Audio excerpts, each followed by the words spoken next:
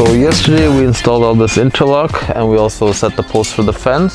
So right now I brought the lumber this morning and the guys are doing the fence sections, right? Putting in the header. So far we've got the pad done, this retaining wall done, these steps are almost finished.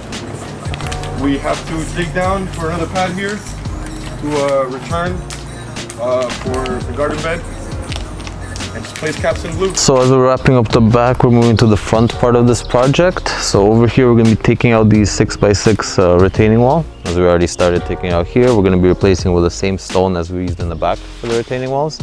The wall's going to go across here, L to that side, and this is all going to be excavated. We're going to be putting in the customer's existing stone that he previously had to create a driveway extension essentially here. So we're going to get the machine this afternoon, get this excavated, drop the basin today, and hopefully start laying stone today as well. In this project we had a few challenges. There's very limited backyard access, things are a little tight, plus there's these trees everywhere. There's trees that are going into the backyard, so the whole day there's bugs falling on you, leaves, etc. got clear out your hair. But other than that, the customer's been great. We've been getting coffees every morning, which we appreciate. Another thing that we appreciate is that the customer gave me a list of corrections to make. Small corrections that have to be fixed here and there.